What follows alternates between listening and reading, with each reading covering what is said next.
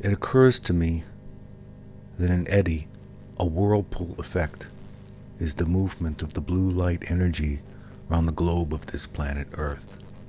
This is completely separate from earthling roots. Artificial intelligence is driving and amplifying the speed of this world, made up of fragments of incomplete stories, facts, fiction, surmise, guessing, falsifying, and distortions too quick to catch. Subliminal imaging, subliminal imagining, violent images, catastrophics.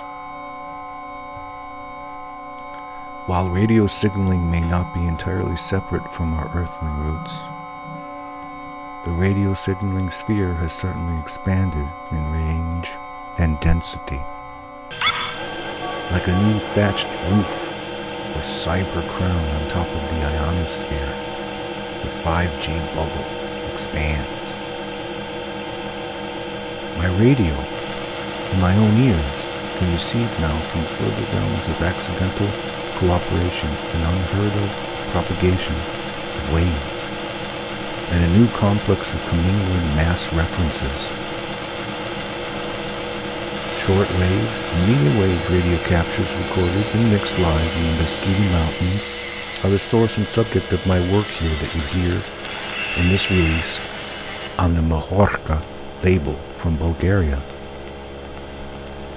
With my radio captures, I express a wish to reinscribe my experience on the skies and a desire to transmit my own reception amid the virtual and real celestial beings, and to share in the existence of them all with listeners, collaborators, and simply reflect on what all of this entails.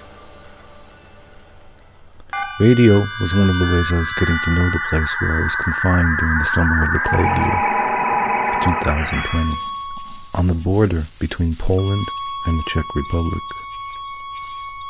Culturally, connection to humanity reduced to invisible waves. Naturally, an admixture with foreign, yet unalienable, earthly experience was a continual communion. Stream, trees, berry, bushes, birds, bees, wasps, snakes, deer, rain, fog, moon, sun, trees,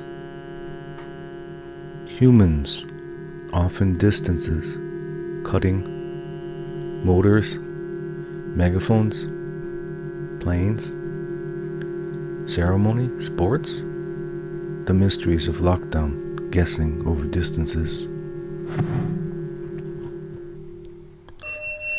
The effort to know a place deeply is ultimately an expression of the human desire to belong, to fit somewhere, writes the naturalist Barry Lopez.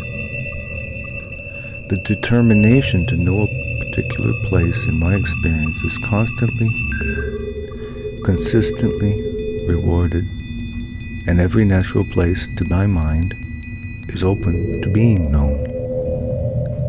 And somewhere in this process, a person begins to sense that they themselves are becoming known, so that when they are absent from that place, they know that place misses them. When I would slip between two trees or ford the stream that brings my microphones through the thickets shyly, I often wondered who would take note of my passage. An owl's feather on the hill felt less like a random molting and more like a thoughtful gift. I did not feel necessary, and I felt somehow integrated.